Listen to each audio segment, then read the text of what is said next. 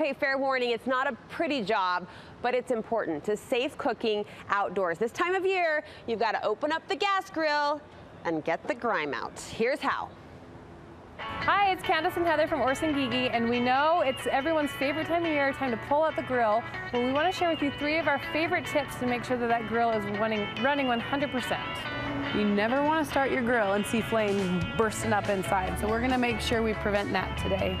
The first step is to clean out the inside of the grill. This is something you want to do after it's all cooled down, so make sure that the heat is gone off. So I usually do this maybe even the day after that we've used it.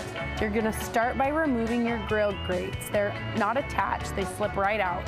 So you remove the grill grates and get those out of the way. Then you'll find the protective grease bars above the burners. So you pull those out and get those out of the way as well. If there's debris on those, you can clean those off.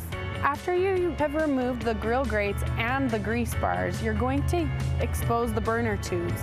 And using a long-handled stainless steel brush, you're going to brush perpendicular to those tubes to make sure all the ports are clean of any debris.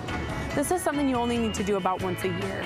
It's just making sure that you're giving an opportunity for the gas to come out of all those holes. Once that's clean, then you want to scrape down the inside of the grill. Using a flat spatula, you can scrape any debris down into the catch pan below.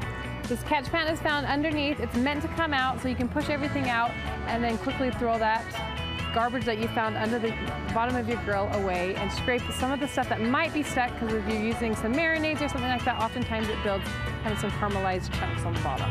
And that's where your fire is going to start. If you have problems, you want to make sure that drip pan is completely cleared out before you start grilling each time. Exactly. And then there was one more, that there's a drip tray underneath, but oftentimes all the fat will drip through and catch underneath. Oftentimes it's found with a aluminum liner that you can quickly just take out and throw away and replace with another disposable liner.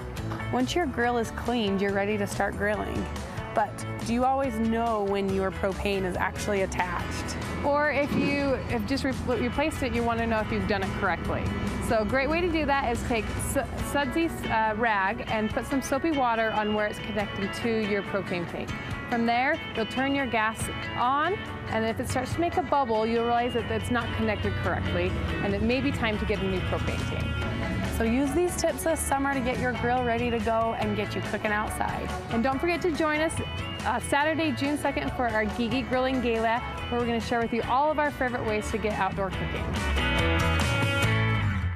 Sounds fun, that event. Put it on your calendars. Candace, Heather, thank you, ladies. If those pretty girls can do it, then we all can roll up our sleeves and get to work. This is the time to do it as summer officially kicks off, which means barbecue season in our future. We love that.